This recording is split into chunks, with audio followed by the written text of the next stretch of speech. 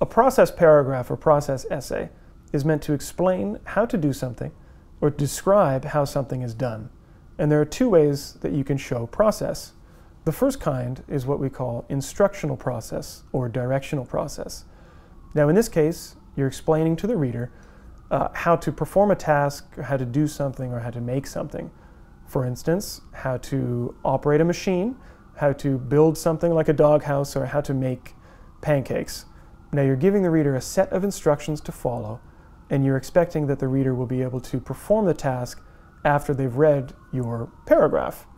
So in this case, you are speaking directly to the reader. You're using words like you, or you're using the imperative. Now, while this is quite common in daily life in something like a recipe book or an instruction manual, it's not as common as the second kind in the academic world. Now, the second form of process is what we call informational process or descriptive process. Now, in this case, you're not giving the reader instructions to follow. You're simply describing a process in order for the reader to understand it.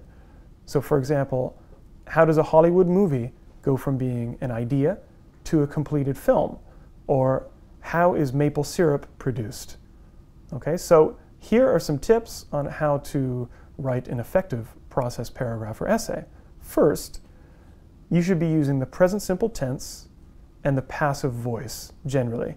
Now you want the present simple because you're describing a recurring action, a process that is unchanging. It was the same yesterday as it will be tomorrow.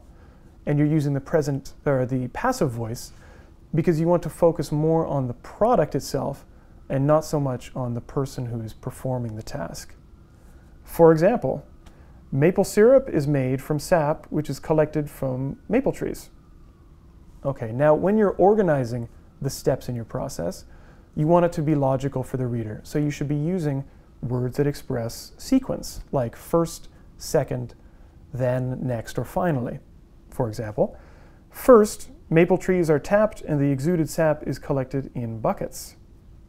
Now, while it's important to use words that show sequence, you don't want to use a sequence word at the beginning of every sentence. You don't want to be saying first, second, third, fourth, fifth, and so on. You want to avoid repetition. So an easy way to do that is to use pronouns and relative clauses. For example, the syrup is filtered to remove sugar crystals. This creates a superior product free of an unpleasant gritty texture. So the word this is referring to the entire sentence beforehand.